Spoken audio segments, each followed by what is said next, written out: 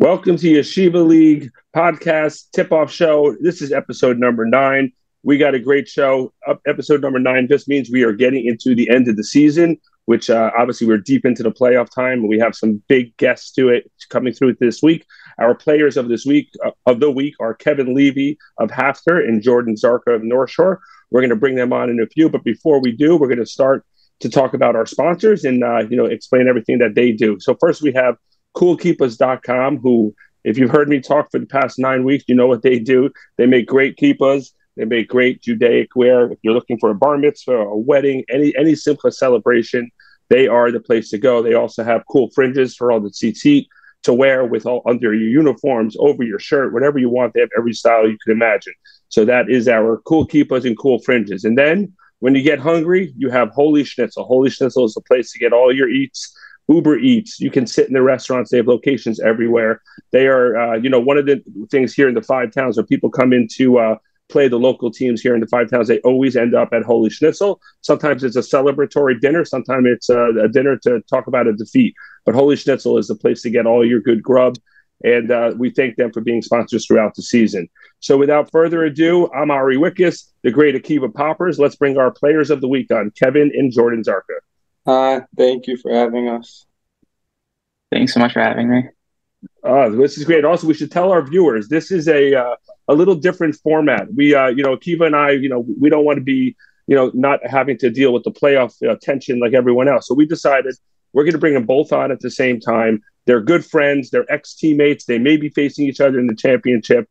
So we figured, we'll try to get them to hate each other a little bit. I don't think that's possible because they're both great. But, we're going to bring them on. We're going to fire away. We're going to start with Kevin. Then we'll go to Jordan. And then we'll, keep going back and forth until we let them go and we go back to starting our preview of the semifinal game. So Kevin Levy obviously is from Hafter, a great ball player. Kevin, first of all, thank you for being with us on the show. We're going to start with you because, we're just starting with you. So tell us about, obviously, you guys just had a huge win. You went into Ramaz and you took care of business in a hostile environment, quarterfinal matchup, which obviously means you're the underdog based on the seedings.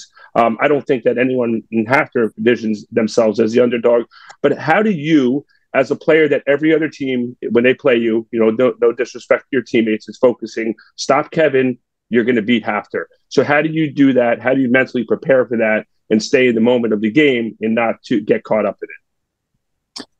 It's very tough going into a lot of games. I trust all my teammates, obviously. I love them. They're all great players. But it is very tough to stay focused, when you realize you might not need to score a lot that game. You need to do all the other things, and my role might not always be the scorer. So obviously it's very tough sometimes. I get other people involved, but I have complete trust in everyone on my team. We've been practicing hard almost every day nowadays. So I totally trust them. I think if that's the other team's game plans, then we'll be fine the rest of the way. Well, it's funny because actually, as you say that, it's true. I realized you obviously played on varsity as a 10th grader, and you were in pretty much a corner shooter. You were Jaime Salem, when he did decide to pass every once and now and again, and I love Jaime, I can say that with a smile on my face, he found you in the corner for a shot. Do you think also playing in Argentina with obviously a superstar teammates that help prepare you for the role of to be able to do things besides score and other items, things you have to do in the court?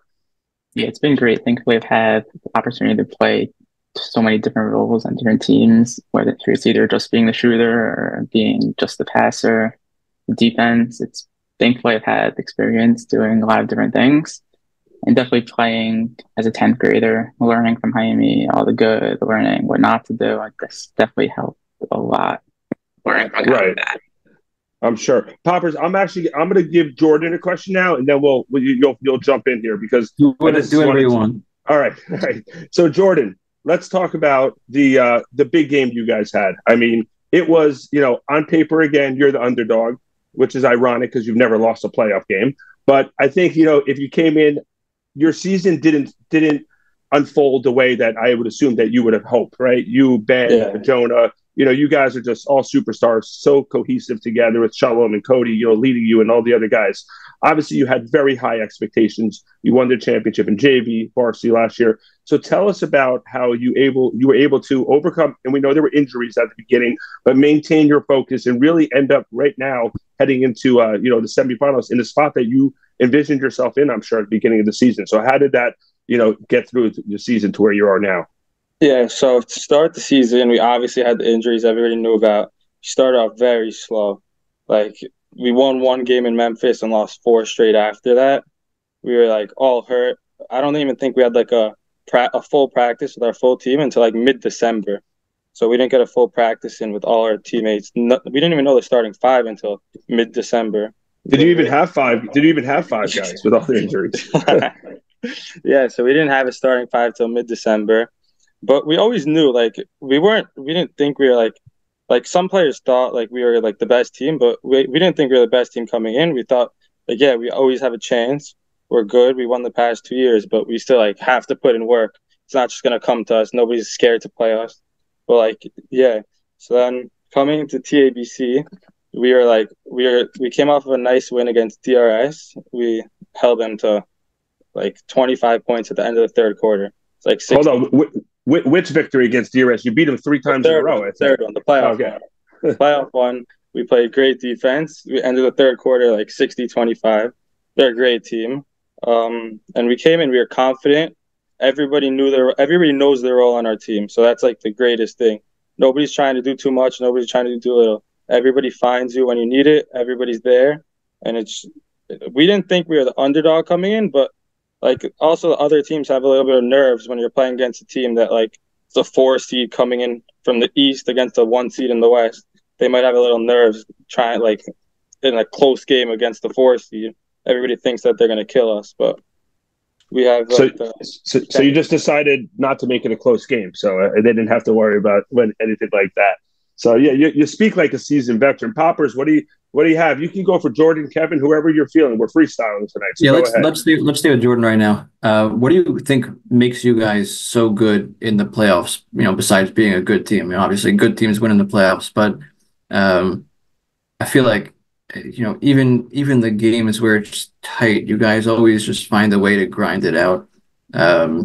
And you look more comfortable out there than the other team generally in those tight games. So I think first, we've all played in playoffs games our whole lives. Like North Shore and Half Dare, I think those are the only 2 teams that ever won a championship from 6th grade till now. I don't think any other team won a championship. So we had a lot of playoff experience coming in from 10th and 11th. And this year, it's our last year, most of us, 4 out of 5 starters are seniors. We didn't make Sarachek. Shalom told us before our playoff started that these 4 games are our Sarachek. We have nothing else to look forward to. We have to put everything on the floor. So I think by us, like, we have nothing to give up. Everybody just gives it their all 32 minutes of the game, and it's worked so far. Right. It actually seems that, seeing you guys and being at some tournaments with you, you guys actually do have that calm presence off the court as well as on the court. I mean, Ben, sometimes I have to check to see if he has a heartbeat, but he is walking. He just doesn't. He's not the most emotional guy. But I think that factors onto the court, like what Kiva said. You guys get there and you're calm in the moment. I think having the pedigree of the past championships, definitely has helped get you to that spot. Yeah, Pops, Kevin, what do you got? Yeah, let me jump to Kevin here. Talking about the Ramaz game, because I think you guys shot 11 for 17 from 3. But, like, in addition to that, Ramaz kind of looked out of sorts offensively. What do you think? Like, what after the game did the coach emphasize as why he thought you guys won the game? Was it because you were able to generate good looks and hit them offensively, or was it because of how well you were able to take Ramaz out of their rhythm? It was definitely a combination of both, I would say, but our focus all season has just been working on our defense. Even in the beginning of the year, when we started off slow, we'd score the ball easily. We just couldn't defend. And then obviously getting Peter Drucker back helped defensively, helped out the rebounding. And coming into the Ramaz game, we knew we were going to score on them. We just tried to hold them to 50 points. That was our goal. we're like, if we could hold them to this amount, we know we'll be able to outscore them pretty easily. I mean, when you emphasize holding them to 50, is that a let's hold them to 12 per quarter? Like, how do you go about that? We try to keep them 10 to 12 a quarter, and then obviously they went off for 22 points in the first quarter. So it was just about maintaining, not forcing anything on offense. We knew our defense would come because it's all we've been practicing the last month and a half. So the main focus then was not getting out of sorts on offense and staying with our good shots and driving, kicking, and we were just getting so many open threes that they're bound to fall.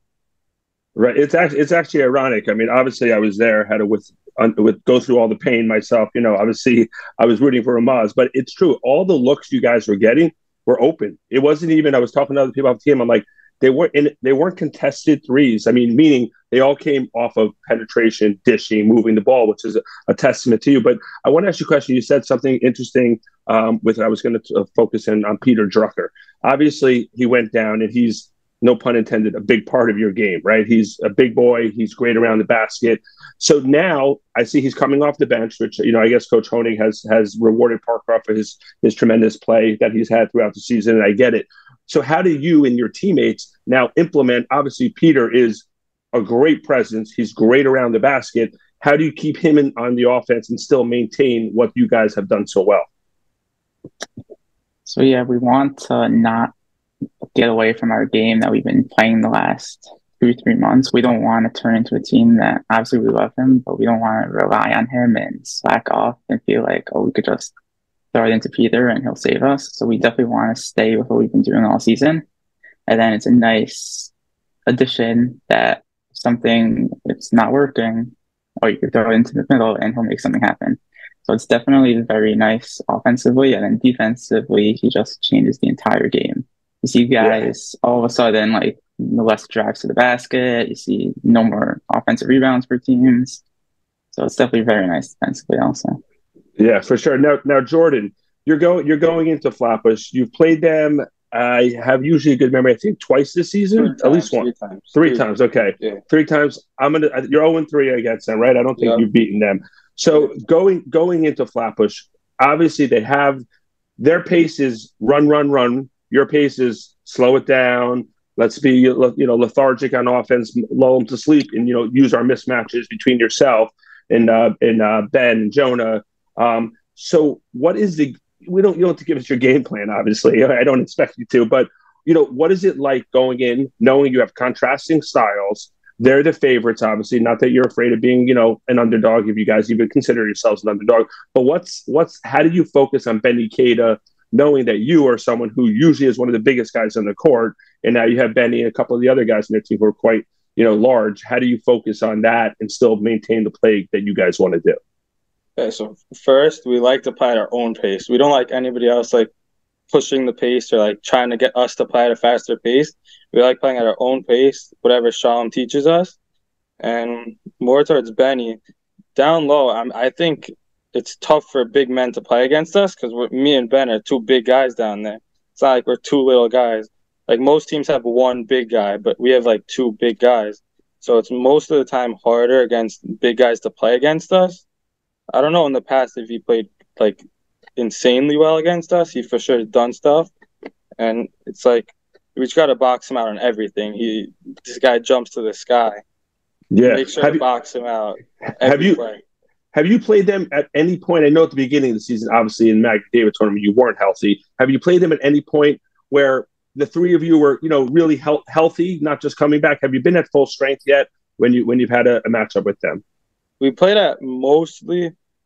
We are getting way better as our 3rd time against them. I think we ended up losing by 8 or something. It was a close game throughout the whole game. They ended up pulling it out, obviously. But I don't think we played them with our full strength. I don't think they know who we are as a team. I don't think most teams know who we are as a team because most teams we didn't play against them at our full strength. Right. I think this is actually a rematch of JV semifinals, right? Where you guys went into you went into Flatbush, deja vu, maybe, hopefully for you. You went into Flatbush, upset them, obviously, in a semifinal game as a road team, and you were able to get yourself in the championship, which was against Mag and David, which I'm just remembering now. So I guess the the trajectory and the journey for you is so far the story has been the same, which obviously you hope the ending is as well. Pops, what do you got for these superstars? Yeah, I'm curious just because we've spoken a little bit about big men, and Drucker and obviously Jordan and you and Ben also. But your team approaches seem to be different. I assume, Jordan, you guys emphasize the fact that one of you two is going to have a mismatch at the end of the day because no one can match up with both of you offensively. And Kevin, you spoke about how your focus hasn't, it seems, been getting into Peter, like forcing it into him. But have you been told, like, if it's late in the game and we need a bucket, we go to Peter, or are you truly still kind of like a guard-centric team? Whichever order you want to answer it. I mean, I think we offensively, and it's been told by our coaches that we could beat teams in a lot of different ways. Whereas if it's driving and kicking with the guards, we could beat teams that way. Or there's almost no team in the league really, besides maybe North Shore, that Peter doesn't have a mismatch on. So it's really just we could give him the ball at will and he could go to work. And then we also trust him now. He's getting a lot better at catching the ball, one dribble, and swing to the other corner. So we can play an inside-out game with that also. It's really about matchups, and we believe we could beat teams a lot of different ways, especially if Peter's locked in. And then at the end of the day, nobody's really stopping him one-on-one at this point. All right, Jordan, you want to make Pops? Was that question for Jordan also? Yeah. Yeah, Jordan, do you want to discuss kind of how you approach things, given that you have two big men offensively? So most of the time, we're going to approach it to play the game inside out, try to get it in the paint first, so then our teammates have like more open looks on the outside if they have to focus on them being a mismatch down low. Like I personally don't think that. I don't know anybody that could really stick with Ben. Ben Abiza, my teammate, he's too big and too quick for, like, if a big guy's going to guard him, he's faster than them. And if a smaller guy's going to guard him, he's too strong for them and too tall for them. So Shalom, emphasizes play it inside out, try to get the ball inside first. And then once we get it inside and we start making our looks, then the outside shots are going to start coming. Right. You know what, actually, and I'm thinking what's really been key, and especially as we've gotten into the season for both of your teams, is you've had, your mainly senior-driven teams, right? I mean, Hafter's pretty much all seniors, and I'm saying the guys who are playing in the game. Obviously, I know there's kids who are juniors, same as you guys at North Shore, but you've had two huge contributors. First I'll start with you, Jordan. You've had Ellie or Eli. Is it Eli or Ellie Bakor? Eli Bakor. Eli Bahor, who was, I know, an instrumental part of your JV team when you won the championship. And then for Hafter, they had Ness Salem, who, really has stepped up and developed throughout the season into a really strong, shooter, facilitator. So I guess, Jordan, with you, tell us about that, the importance of Ellie and, really contributing to your senior-laden team. Yeah, so Eli Bahor, he's a dog. This kid's running on defense every single play. He's not letting anybody get by him. At the beginning of the season, he started off slow because it's like he was the number one player on their JV team last year, and he's coming onto a team with bigger guys and better players. But he's obviously a great player, and he adjusted to it amazingly. His IQ now, I've never seen it better before. Taking smart shots, good shots, playing great defense. He's a huge part on our team. I really think I don't know what we would do without him. Honestly, he's great. Yeah, so he's been he's started all year for you guys. Yeah, he started. From Memphis. Yeah, right. So he turned into a dog. He wasn't a dog before, but now he's that guy you need on your team.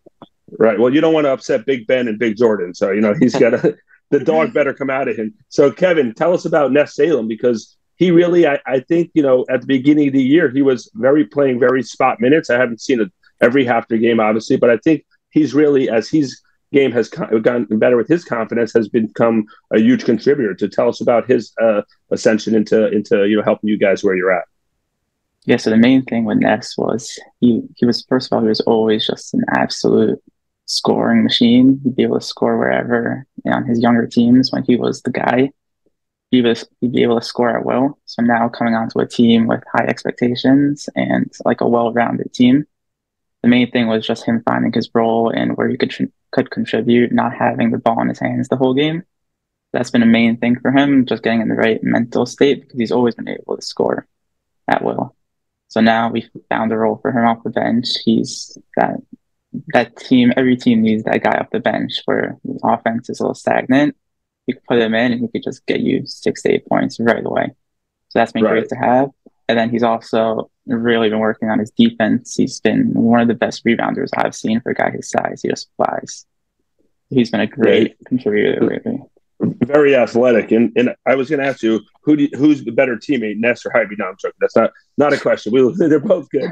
All right, Pops, what do you got for them? Yeah, we were talking about individuals who have improved over the course of the season. Obviously, a key to winning when it gets late in the year is improving over the course of the season and, not peaking too early.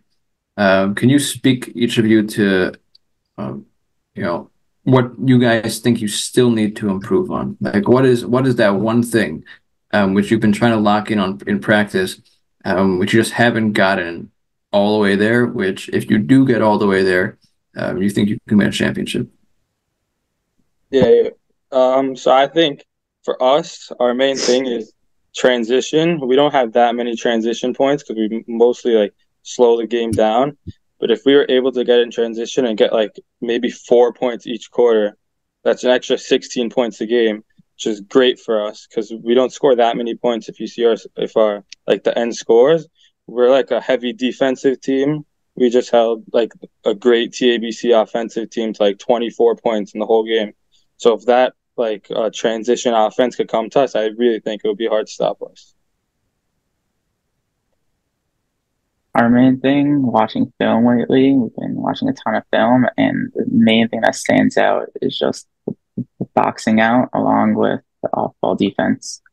We have a lot of guys that can play on-ball defense, and then in our defense specifically, relies a lot around the help, and we just have we have lapses where there's guys just walking into the paint and backdoor cuts, leading to more offensive rebounds like that. So we could just lock in on every possession and not take any plays off, boxing out or anything, and not give up 3 points and make the other team earn everything. And we should be good. I have two more questions for each of you, and then if Poppers has some, we'll jump in. So, all right, you guys are you have a few games left in your season, in your careers, in Yeshiva basketball. So I want you to be honest with us. Kevin, start with you. 3 players that, if you're going up against, you're like, oh, I have to go up against this guy. He's a tough competitor. He's someone who I don't love. I mean, obviously you love the competition, but someone whose game that you respect and can really give you a hard time and make you have to work, to get your points. So give me 3 guys. Number 1, Jordan Zarka for sure. I was gonna say no. I was gonna say you can't add. Jordan doesn't count, and Kevin doesn't count for Jordan. So Jordan, you get a little time to think of it. Go. You'll give 1, Kevin. Then we'll jump to Jordan. You each need to give 3. So give us 1. So first, I would say from Ramaz Bobby Segura. I was kind of surprised a little that they didn't start him on me because there was a game in the Ramaz tournament where he mostly picked me up full court and he gave me a little bit of a hard time with his length and athleticism. So I was a little surprised that he wasn't guarding me for a little. That one definitely gave me trouble during the Ramaz tournament. Gotcha. Jordan, you're up. We're going to go back and forth. First guy, he's actually from Hafter, Jake Parkoff. I absolutely hate playing against him. This kid's going to box you out even when you don't have the ball or a shot's not even up. He'll be standing at the 3-point line. He'll just be boxing me out. It's the most annoying thing to play against. It's impossible to get any rebounds off of him. He's my one guy. I hate playing against him. See, just so you know, for everyone out there, it's not every superstar. It's not every great shooter. It could be a role player, a hustler, and it's good to hear, Jake Parkoff get that shout out. Kevin, who do you got? And don't give me a North Shore guy to make nice that Jordan did. Instead, I want to hear who your second guy is. No, I'm joking. It could be anyone who you feel. I give a shout out to Mag and David, Bill Schur. He's been pretty good defender on me. Played them a few times also. He's very strong. He knows I played him a lot lately, so he knows what my game is. So he gave me a little bit of trouble the first time we played them.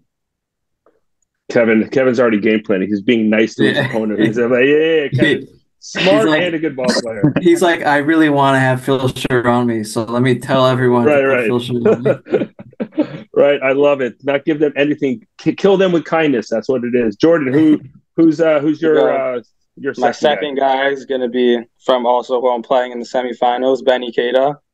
He jumps at everything. It's really hard to like get around the basket by him. He's a block machine, as you guys see on like all these reels that are posted, whatever is posted. He's really good at like that help side defense. You think you get by your first guy, but then like you're spinning and you just see him in like the corner of your eye jumping and his hands like at the rim. Like you have to like adjust your shot midair. So that's my second guy. It's hard to. All right, Kevin, who's your last? I'll go outside the Yeshiva League. We played against Alex August twice in the Saturn tournament, and I knew he was an offensive machine shooting the ball, and then he would just get in your face on defense, press you all the way up, and it was something I was not expecting from him.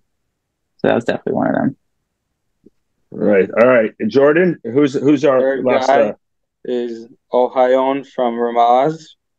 He's like a 6'6" but he's like a big man or guard. I don't even know what to call him.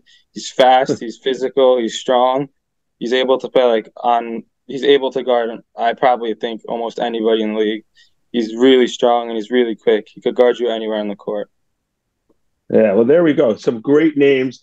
I have my last question, then Poppers will jump in. Actually, Poppers, you jump in before I ask my last question. Go ahead. Let's see what your last question is. Okay. So my last question is that you guys are both on the road, right? You're both going into semifinals on the road.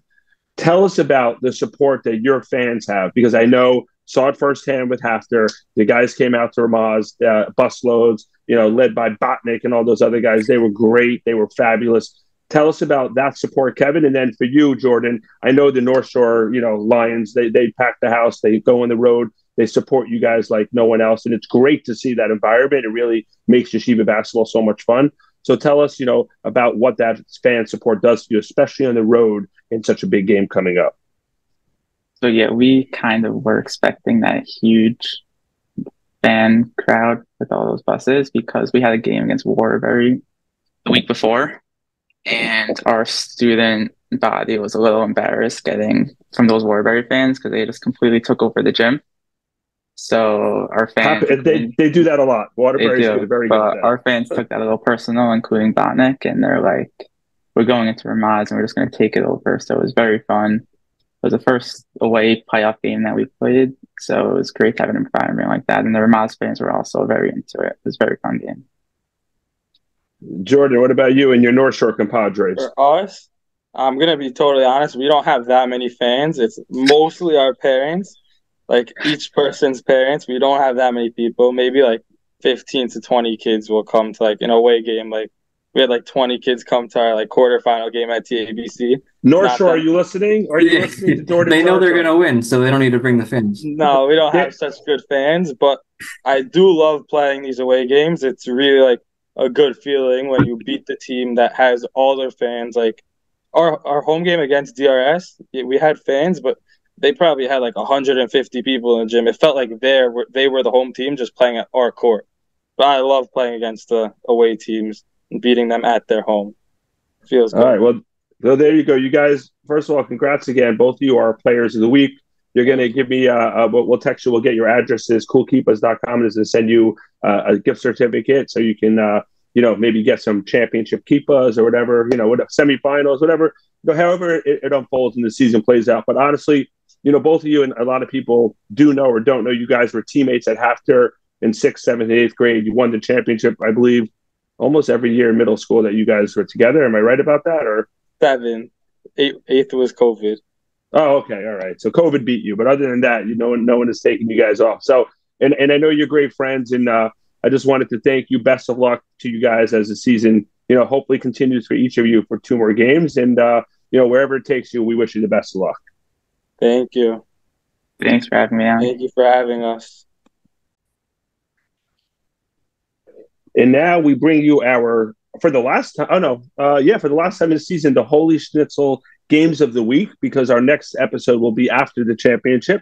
So, well, maybe we'll do it on the Instagram, Poppers. We'll give our predictions or so. We'll figure that out. Right. be hard not to pick the championship game when we've been picking some games of the week throughout the season. But Holy Schnitzel is our sponsor, as we've talked about, for our games of the week. And guess what? We're going to pick two really good games that we have this week. Coming up, we have the semifinal matchups. We'll start with the first of the, I was about to say the conferences, but they're all from the Eastern Conference. So there we have Hafter Magan will be the first one we talk about, and then we have Flatbush North Shore will be the second. So ironically enough, this happened 2 years ago when all teams from the Western Conference were in the semifinals: SAR, TABC, Ramaz, and Frisch. So obviously it happens, and this is where we are now. So we'll start with the Hafter Magan David game. Obviously, Hafter goes in as the underdog. That's no secret to anyone who's playing Magan David. They haven't lost, obviously, since 2023, but I think they're on a 20-game win streak, or right about there. They're 30-2, or they've won everything. The only tournament they haven't won was the Memphis tournament where they lost to Flatbush. Right. And they lost to Frisch. That was the other one. Right, and they lost to Frisch. So they've just been hoisting trophies throughout the tournaments they've been in, beating everyone. It's going to be a great game. This will be at least the third time they're playing Hafter. Hafter is for all sake, playing with house money. I don't think anyone, they kept it very close in that last game of the season. Yes, they did. I was going to say they kept it very close, but I think everyone views them as the underdog, except for those kids on that court and Coach Joey and Coach Leroy. But this is going to be a great game. It's in Magan, and for Magan last year on the JV level, they lost the semifinal game at home. So kids like Shabin and Cher in a bed and some of those other kids who are on the JV know that you can't be too cocky about that. And the seniors are obviously, locked in, looking to get that game in the championship. So as you mentioned, they played each other the last game of the season where Hafter was very competitive. I'm almost positive Drucker did not play, or if he did, play very sparingly. And they kept it close, but ultimately Magan was able to go in victorious. I look at this game, and then I'll let you jump in, Poppers. I see, if I'm giving odds, I say Magan is probably a 9 to 12 point favorite. I think they're, with the firepower they have, I think they're in that vicinity. I personally see Magan winning. I see this being a very close game. I see Hafter really trying to get them going with what works well, which is dishing, getting Kevin to be not only a scorer, but when Kevin is a facilitator and the shooters that he's surrounded by, Freundlich, Goldschmidt, who's really improved his three-point ball, Siri, and now Ness Salem, shooting the ball, which we just saw against Ramaz when they went 11-17.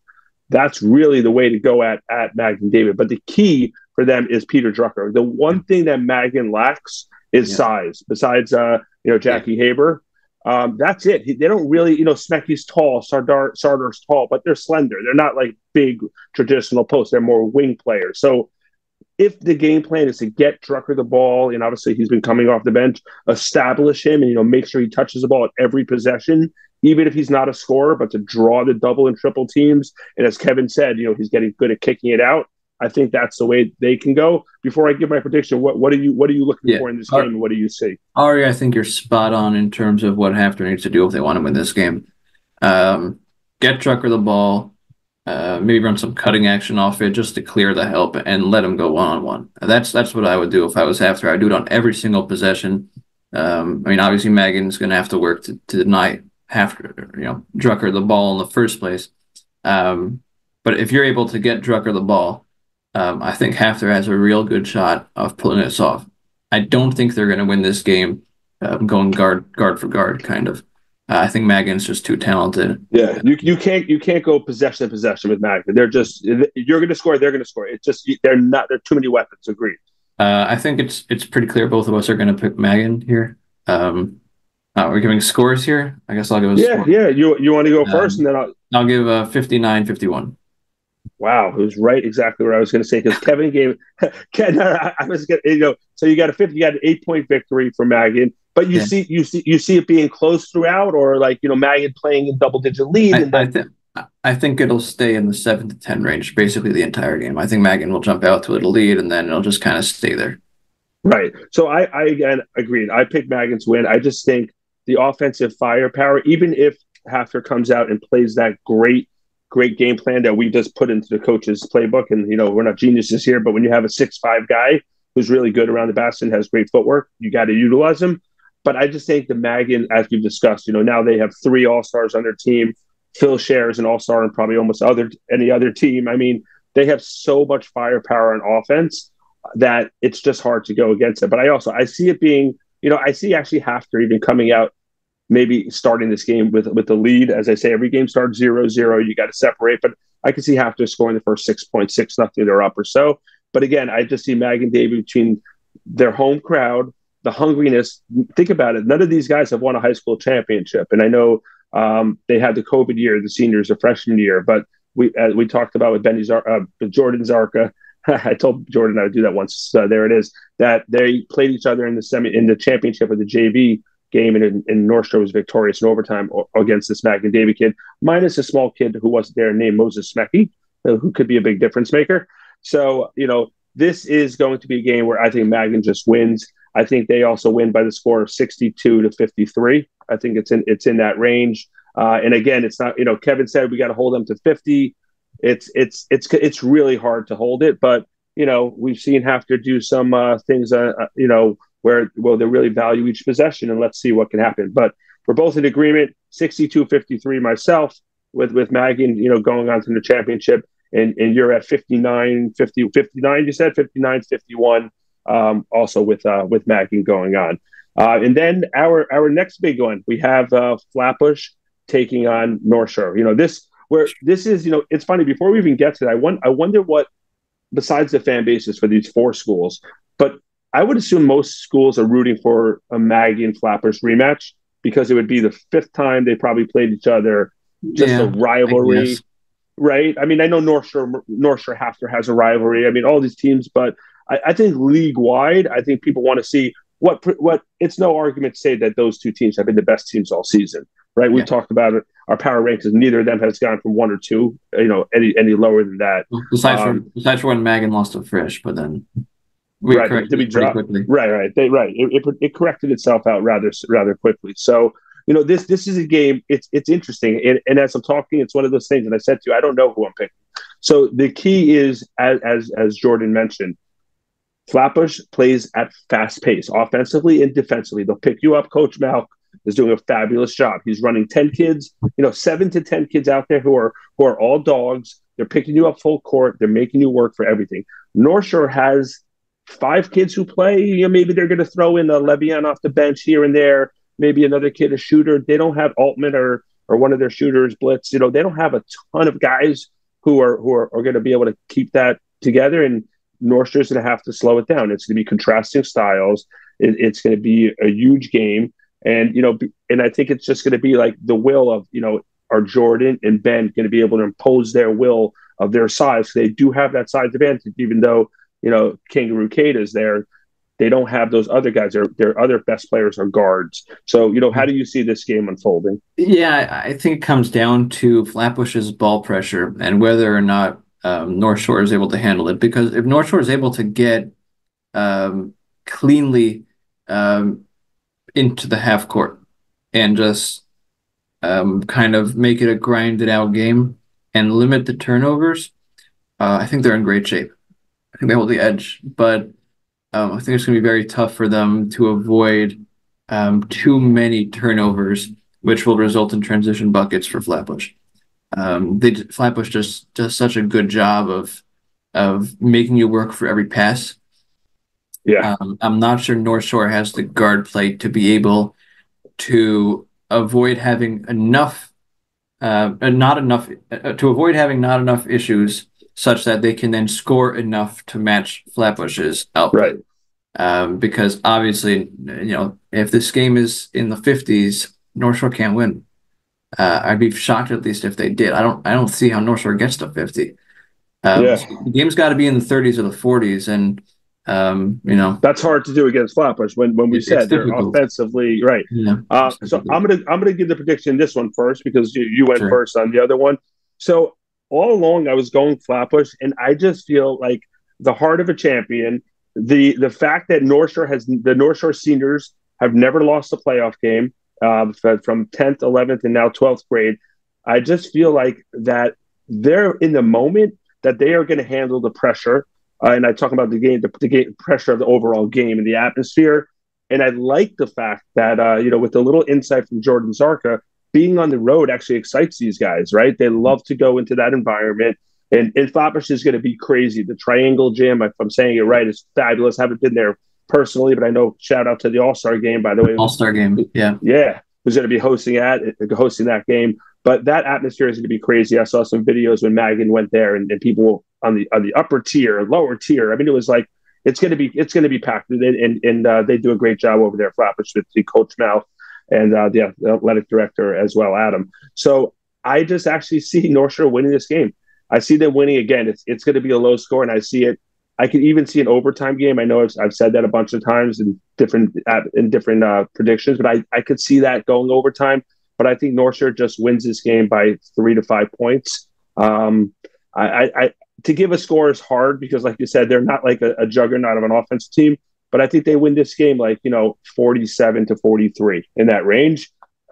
That's my prediction, but I think North Shore marches on to the championship. I'll explain why I left soon. Just firstly, we should point out that we didn't pick this past round, but we texted each other what we would have picked, and we each went 3-1 in our picks, incorrectly having Ramaz beating Hafter, but correctly having North Shore upsetting the ABC. Yes. Whoever wants to fact check that, if you want to get into Poppers and Wickus' DMs, you can say. I think right now we're tied on the season, and you have the tiebreaker. Anyways, the reason I laughed is because I was going to pick Flatbush 47-43. Wow, that exact score.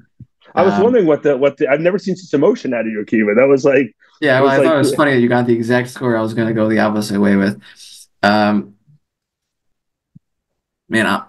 The thing with this pick is I don't feel comfortable with it because me neither. By the way, you would think if it's a tight game late, advantage North Shore. The problem is I'm just not sure they have enough. It's tough to say that. I do think. Well, it's Akiva. It's not that tough to say because I think we would both be in agreement if we say who has a better chance of blowing each other out. We would both say Flatbush, right? Flatbush. I guess. My point kind of is 1 through 5. Flatbush is more talented, and I think that is a significant gap between the two. Obviously, North Shore has 3 studs, but I do think there's a gap, especially when it comes to the guard play here. And while at the end of the day, post play is what wins in close games, I just don't know if North Shore has enough. So I'll take Flatbush 47-43 by that result and the fact that I'm taking Flatbush in a close game. Here, that does kind of mean that I think that Flatbush is going to be in the lead late. I don't think, therefore, it's going to be a comeback because that wouldn't make sense with the whole logic that I've provided. Right. So I guess I'll say similar situation to the other game. Maybe Flatbush holds like a 5-point lead the entire game, and then North Shore cracks down to 1 possession, but can't get over the hump. Let's roll with that. I don't know. I don't feel comfortable with it, but we're going anyways. I was going to say, stop talking before you convince yourself to change your thought process. I'm not changing. I'm not changing. All right, but I think we're also. I think like if you're going to put a spread at this, I think Flatbush comes in as probably a 6 to 7 point favorite. That's too much for me. Maybe that's a little much. I'm also factoring the home court. Maybe maybe a little less, 4 to 5. But again, I think look, these are semifinal games. This is where stars are made, legends are really born. And I think we have great players in all these matchups. We have superstars on both sides of the ball, great teams, great schools, great fan bases, great coaching. And I think it's not only has the seniors in North Shore not lost a playoff game, but Coach Shalom, took over last year. He hasn't lost a playoff game. He's been through, like a heavyweight fight this season with his team down and out and then coming back. So kudos to him and Coach Cody Cohen. So, and then you got Malk, the rookie who's not really a rookie. He's rookie in the Yeshiva League in the varsity level, but he's done a fabulous job. I mean, he has imposed his will and his style of play on Flatbush, and they've responded, stupendly. So that's great. And then, for Magan, you got Coach Ike, Spike, Benny, Morris, and Hafter, you got Joey and Leroy.